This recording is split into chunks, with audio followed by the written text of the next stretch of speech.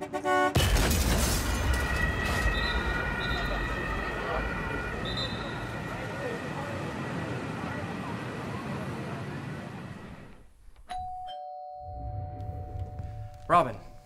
Oh.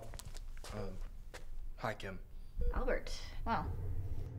Do you both need a minute? No. Yes, please.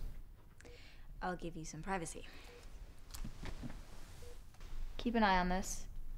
You know what to look for. How are you, Robin?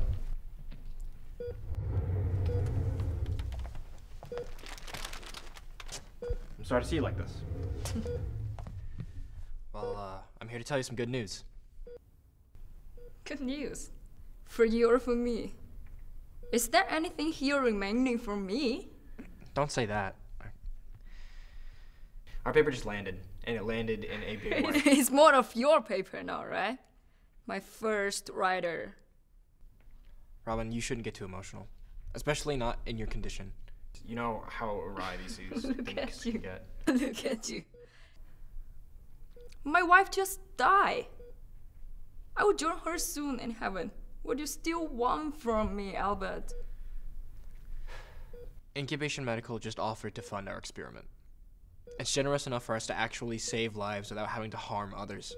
We're gonna break the boundaries between life and death.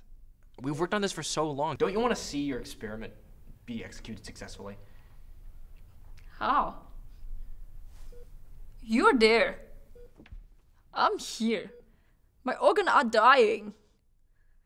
The best I can do for you is be your experiment. Exactly. Fuck you, Albert. You're an idiot. This accident actually is a blessing. It will soon set a couple free together. But you don't have to. What?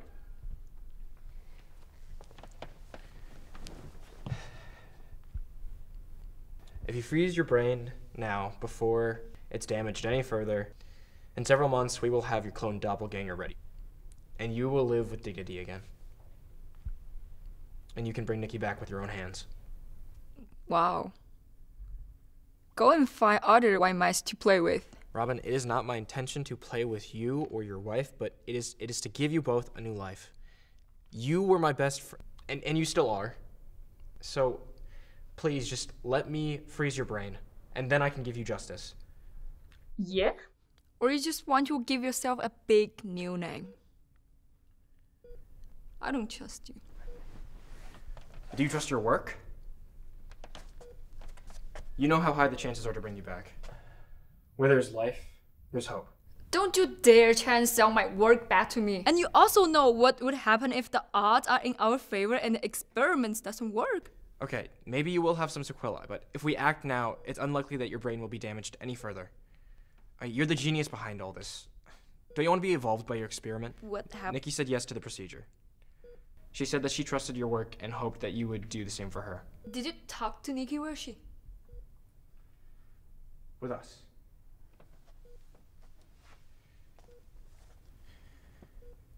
And that's how you're going to be able to bring her back.